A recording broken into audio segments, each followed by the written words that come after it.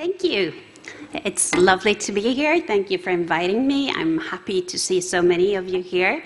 I hope you, like I, had a great lunch. I hope you don't fall asleep after lunch, and that I'll have something interesting for you to listen to. So, I'm a professor in information systems at Umeå University. Umeå is in the northern part of Sweden. And as you saw, that's where we have the big municipalities, but no people, basically. But Umeå city has about 120,000 inhabitants, and we're a big university town. So that's where I come from.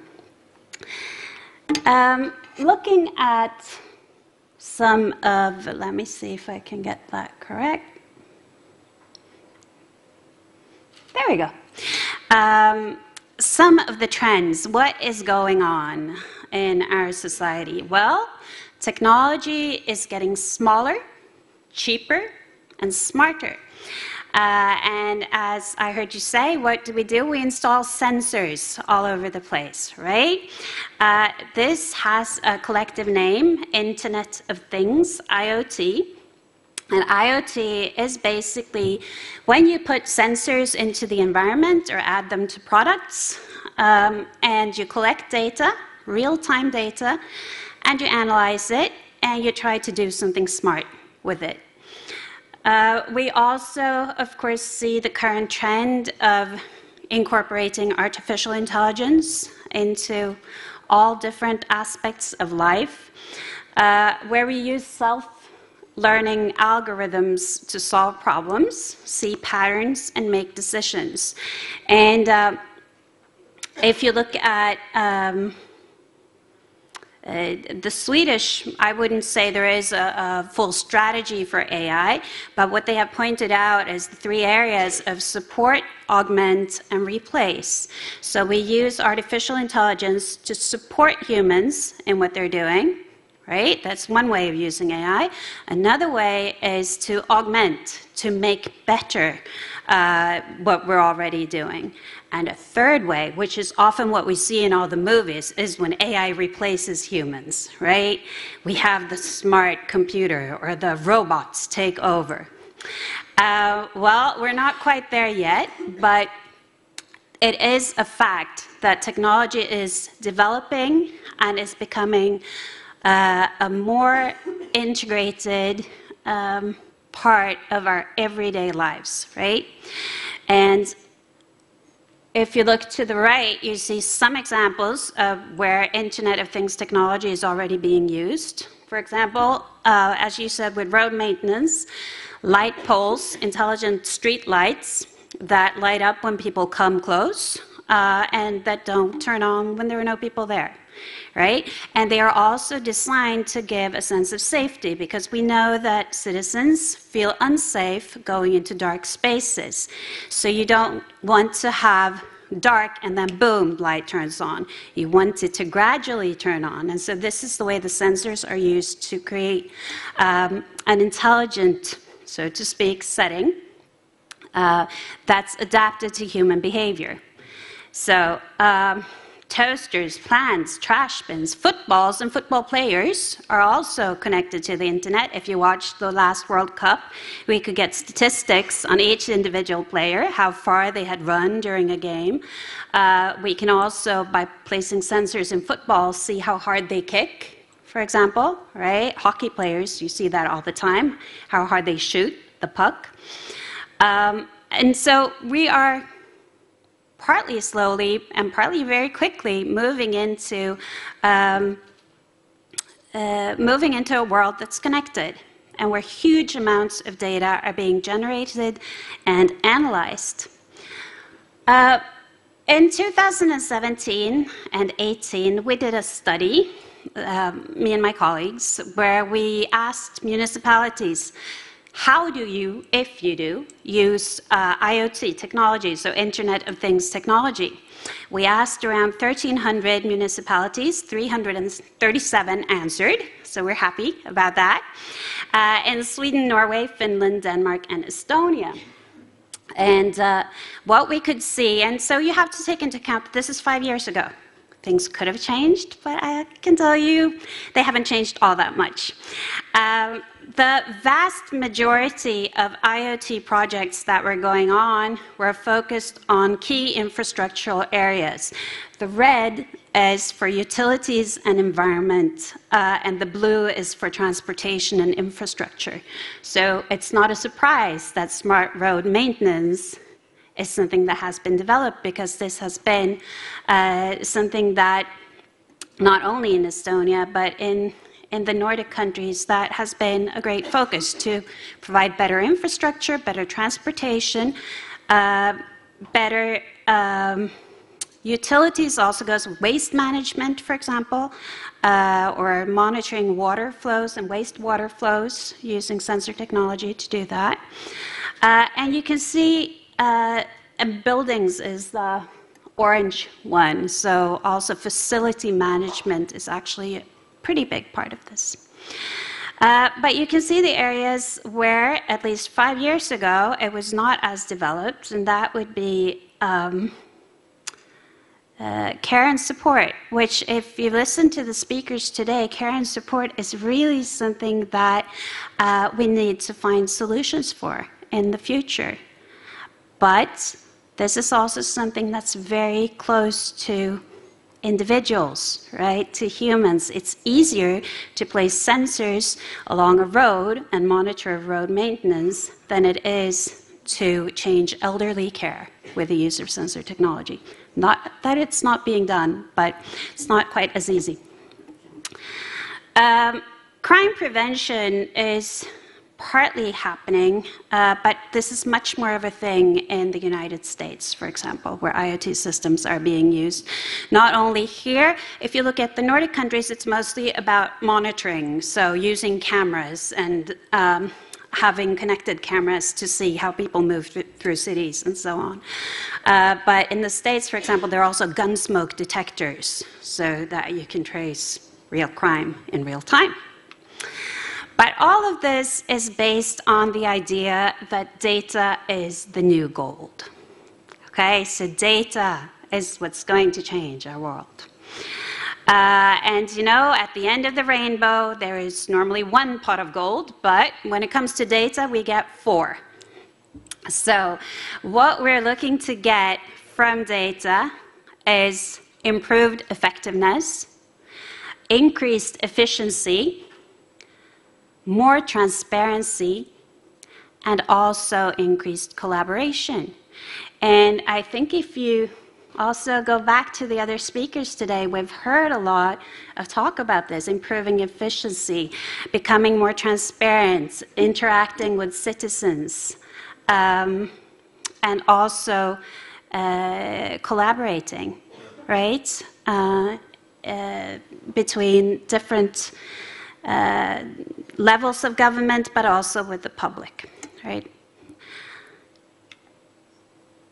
Well, okay, so what is smart about smart societies? Because this smartness concept is being used, I would say, sometimes it's like, it's hard to tell. Why is it smart? You know, does something become smart just because we add technology to it? Well, no, right? But if you look at the 4 pots of gold, if you look at effectiveness, well, it's about a more sustainable and innovative use of new technology. So a smart society, or because it doesn't have to be a city, right? It could be a smart municipality, makes use of new technology in an effective way. So they get something out of it that they're actually wanting to get out of it. It's also about a better use of resources and streamlined processes. So if we want to invest in technology, we can do it to have a cool solution to a problem, right? But we can also use it to find out things, for example, about road maintenance, or about how our cleaners are moving about in a building, to see, can we use these resources in a better way, right? my municipality, there was a project where they connected local municipal buildings, offices, common areas, and so on, and also the restrooms. And then based on the information from that IoT system, the cleaners would get information of where they should go to clean, right? So they went from routine-based cleaning, where they went through the same rooms every day, to actually getting data of these rooms have been used. Okay, if they haven't been used, we shouldn't go there, we shouldn't clean. If they have been used, we should go, and maybe this room has been used a lot, like so many people passed through here today, so we need to go there twice today to keep it clean, right? So this restructured the entire way of the cleaning services for their work, based on the data they were getting from the sensors that were placed in the rooms, right? Using technology can also, as I said, increase transparency and citizen engagement. And I know of an example from Estonia. I don't know where it was, but I know that it's from here, where sensors were put in snow plows, right? So for road maintenance, when you plow the snow in the winter. And so the information of how the plows were moving was displayed on a map where the public could see it, right? So it increased the transparency of where is the plow and when is it coming to my neighborhood? Can I take the car today, or do I have to walk through the snow, right? So that was very good, except that when you increase transparency, people feel like they have a right to tell you what to do. Why are you going to that road first? You know, you should have planned it differently. You should come to my house because it's alongside a more important road, and so on. So what started out as a service was eventually shut down because there was too much transparency. Can there be too much transparency? Better collaboration and need-based value creation. Well, okay, so need-based value creation is doing things because we have a purpose of doing them, not just because we can. So we're not investing in technology just because we can, or we feel that, well, we have to in order to keep up with our neighbors and so on. We're investing in technology because we have a purpose of changing something, right? That's being smart. So what's the reality then? Well, in practice, realization of economic value usually takes precedence over other types of value creation. So we heard earlier about, well, we should also focus on creating, on looking at societal value, looking at process value, how we change processes, right? Well, what we see is that a lot of these innovation projects, they end up looking only at economic value. And when they do, they usually only lead to incremental innovation, so small steps, right? But what we want to do, if we're going to transform, is to have radical innovation, to do something differently. And I think you said so earlier today as well, that we don't want to keep on doing the same things, just a little bit better. We want to do new things. We want to experiment. We want to come up with new ways of going about our daily lives, because what we're doing right now is not sustainable, okay? So we have to start thinking differently. But then it becomes really, really interesting to see that in practice, we are not thinking differently. We are doing more of the same, just a little bit different, okay? But if we want to become data-driven, because that's what it's usually called, becoming data-driven, taking advantage of all this data that we're collecting from millions of sensors all over the place, what do we want to do? Well, if you look at it from an organizational level, you have to develop 5 core elements. You have to, first of all, think about the data that you have. Is it relevant? Is it contextualized? Is it harmonized? So just collecting stuff just because we can, well, that doesn't lead to change. It just leads to big data repositories, right? So we have to think of what data are we collecting and why. We need to develop data capabilities. So organizational capabilities where we purposefully manage data. We need to work on developing a data-driven culture, and I'll tell you a little bit more about that in the coming slides. But basically, that's about fostering a belief system, a value system, where we embrace data-driven practices, where we actually see that this is good. This is something we want to do. This helps us in some way, right? And this is, the human element is the hardest part to any transition. And then data-driven decision-making. So we want to make rational decisions based on data. And I'll tell you about rationality also in a bit. And hopefully this will then lead to data-driven value creation. Okay, so we do all these things. We create the conditions that are conducive to change, and then we create value. And then it looks like this. A lot of the times, usually. We're a data-driven company.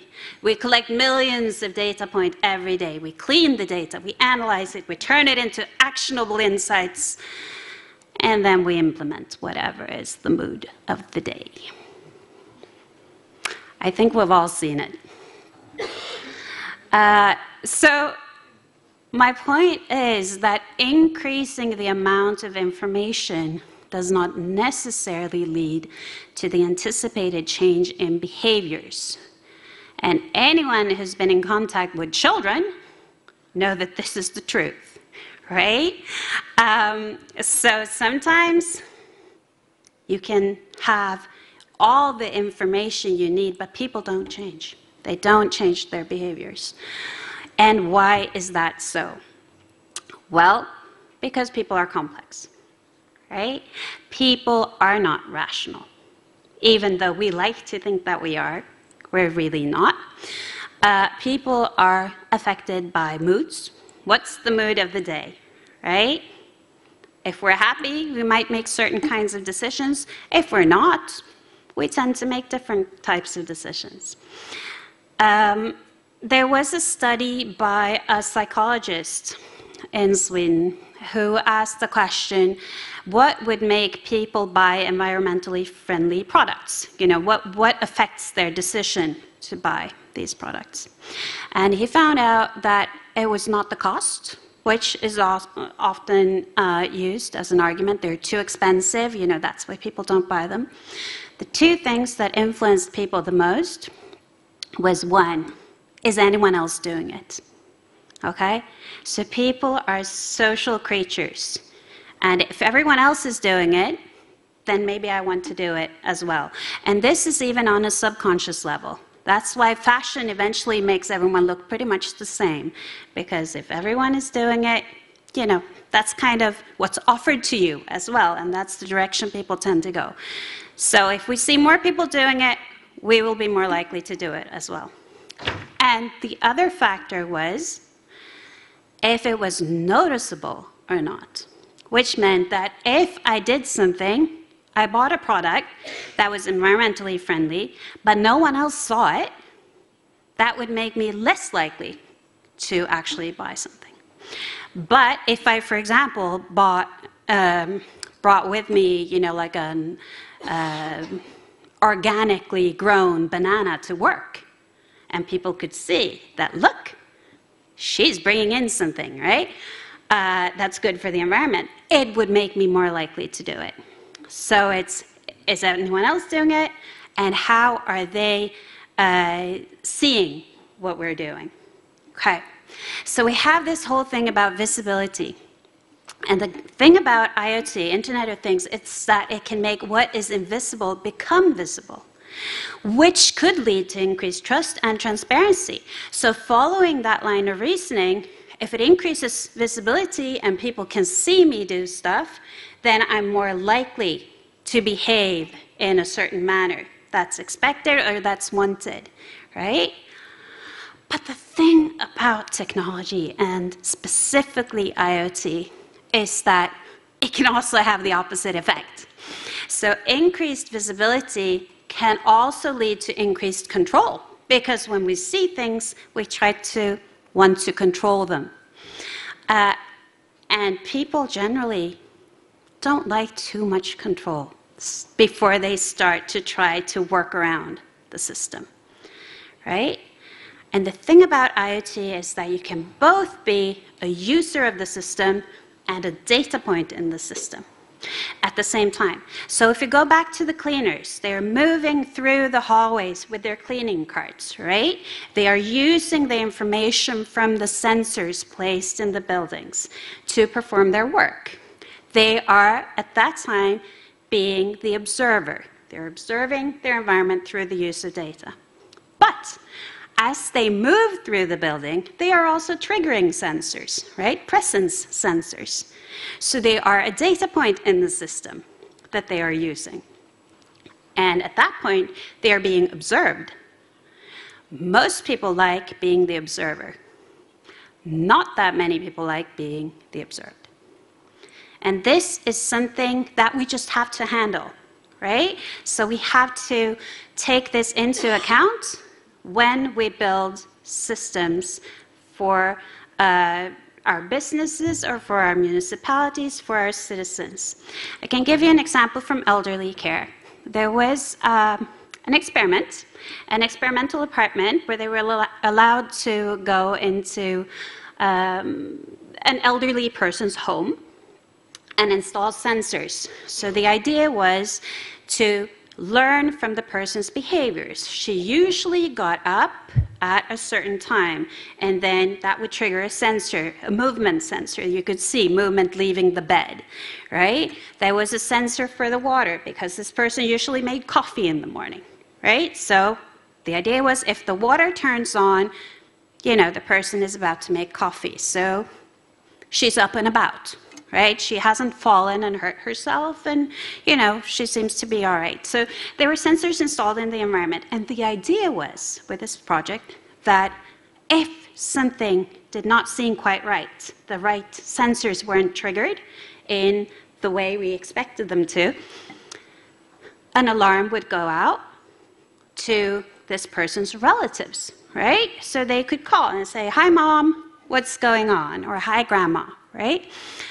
And up until that point, because these people were doing it voluntarily, right? So they had volunteered to be part of the project. And up until that point, they were fine with being monitored and observed for their safety. But when you incorporated family into it, they said, "My kids don't need to know what I'm doing, right? I'm a grown person. I don't want them to see my every movement throughout the day." So they said, "But if a nurse would see this, I would be fine, right? Because then we have a distance." So this is also a cultural thing. In Sweden, I think Sweden is often talked about as the most individualistic society on earth, where you would expect to be feel safe, to have your family be able to kind of see you without seeing you. They said, "No, that's not respecting my privacy," right? But to have an outside organization do it, that was fine. So you kind of also have to look at the observed or being the observer in the context of culture, right? Where are you and what is acceptable in this culture? What else can be done? Well, if you want to become data-driven, if you want to work with sensor technology, for example, well, we have to increase the understanding of technological capabilities, show what the technology can do. And that includes actually talking about, okay, this is what we can see, including this is what we can learn about you, maybe, right? Also, it's important to establish leadership, to have someone that drives this change. And what is really, really interesting is that in that first study that we did, where we asked all the municipalities about if they used IoT or not, we did not see a difference between large municipalities and small municipalities. Where we saw a difference was where they had an active leadership or not, right? Where there was someone driving that change, where someone was engaged and wanted to drive change, you would see lots of projects, you would see lots of funding applications for EU money and so on. And where there wasn't, well, it didn't matter if it was a large or a small municipality. When it comes to technological innovation, you have to have people who drive the change, and you have to put it at a strategic level. If it just stays within an IT department, it becomes really hard to do anything else than individual projects. If you want it to be incorporated into the entire organization, municipal organization, you need to place it at a strategic level, and for that you need leadership. Another thing to do, which is what a lot of these projects are about, is about nudging. So there is actually a theory called nudging theory, and it's about eliciting a desired behavior by giving individuals a push in a certain direction. So I told you people don't like to be told what to do, but a little nudge can work instead. And so what do? Well, we use data to raise awareness. For example, during the pandemic, when people started working from home, a lot of people, at least around where I am, installed different apps that would notify you when you'd been sitting at your computer for too long and say, come on, get up, take a break, move around, do something, right? Because we didn't get those natural breaks that we normally get from an ordinary workday when we go to the coffee room, for example, right? So raise awareness of what is going on. There is a project right now that has put sensors into work clothes to see how people are they are doing heavy lifting, for example. So to see, are they using, ergonomically appropriate techniques to do lifting? And if not, it can buzz them or something, to raise awareness. Okay, you need to be conscious of how you're moving about. Another trend is gamification. So we give awards and achievements based on data. For example, anyone who has a smartwatch that counts your steps, right? That's gamification. They give you a little woohoo, 8,000 steps or 10,000 steps, right? That it's a nudging to get people to do what you want. Except that I know a lot of people, when you get that little buzzer that says, okay, you haven't moved enough in this hour, they start doing this to get the steps. But also to show trends over time. And we have a project in Sweden. There was a municipality that worked with schools, with children, to show them how to be sustainable. So basically they measured how much food was thrown in the cafeteria, and they were displaying this on screens to the children to make them either eat whatever they had on their plates or just not take as much food, so to let it go to waste. But in the end, to summarize, the digitalization of municipalities looking ahead is going to be a lot about becoming data-driven. And in order to become data-driven, we need to think about the different values that we can get out of becoming data-driven. And we also need to consider the culture that we are actually operating within. The great thing about Internet of Things is that it can provide you with contextual data, contextual real-time data. So it is very tailored to the specific context where it is in, but you can use the data to draw larger conclusions. I'd like to conclude with Amara's law. Roy Amara was a future studies. He was heading the Institute of Future Studies in the States, and he said, actually quite some time ago, but it still holds today, we tend to overestimate the effect of a technology in the short run and underestimate the effect in the long run. So basically, we want to see change and we want to see it quickly. And if we don't, we say, oh, maybe that was just not successful.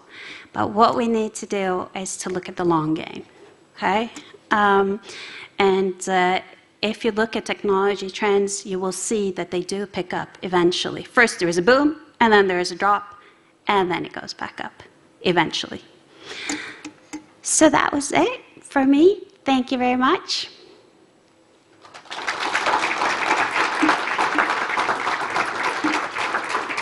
Thank you very much. Very interesting indeed. We've received a few questions on AI, something that is coming clearly, but what is the use or what kind of potential do you see on the municipality level in using AI? Because as we generate a lot of data with our smart sensors, perhaps it's too much for a human mind to grasp this, and AI should start sorting out things. Absolutely, and it's already being done, I would say. We need more data analysts, we do, but they cannot sit and crunch data from millions of data points, right? So we do need AI to do that, and that's what I meant with the support, augment, replace. So some data analysis can be used, you use an AI to do, maybe to support what you're already doing, your processes, to augment them, or actually to take the human out of the loop.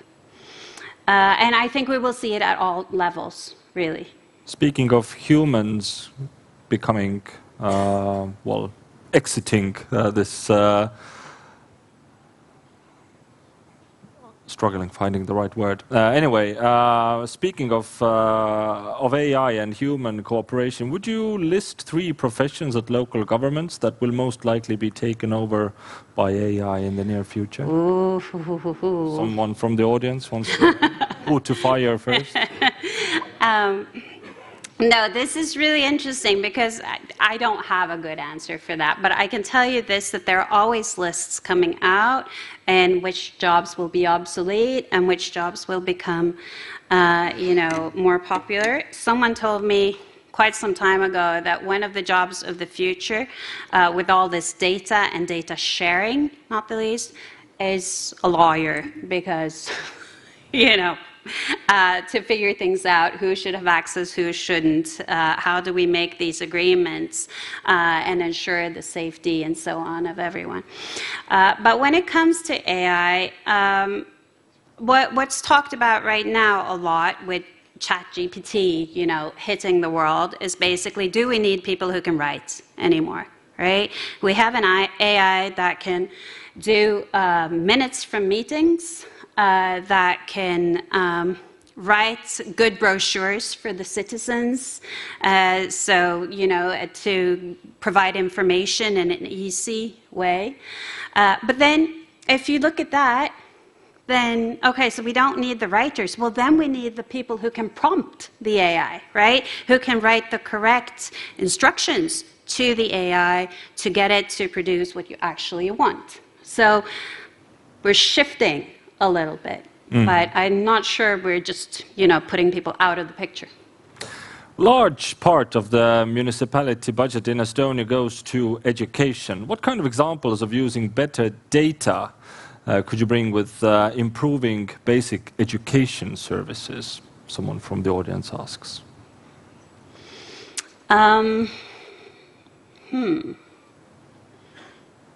It depends on what you mean when you say education services. What is being used right now is, the way we've seen it right now is that they have focused on the things that are not human-centered because it's harder to solve. So they've focused on, for example, school buildings. How can we provide a better indoor climate for our students, right? So they have a better environment to learn in. But that's, fixing the environment around education. Then, of course, We can use data on, if you want to collect, we can use data to plan better. For example, if you have schedules for your children for aftercare, if they stay after school, and then, so how long is everyone staying? When do we have the most? Do we see trends of the year when, well, we already know because we have that type of data, right? That in February, everyone's sick, basically in Sweden. So anyone who has children is sick in February. You don't need AI to tell. So we don't need AI to that, but we You do have need sensors data. in your head. Right. But we do need data, and once we have data, we can start planning also in a better way. Yeah. Thank you very much, Ulrika. Thank It was you. very nice and exciting. Thank you.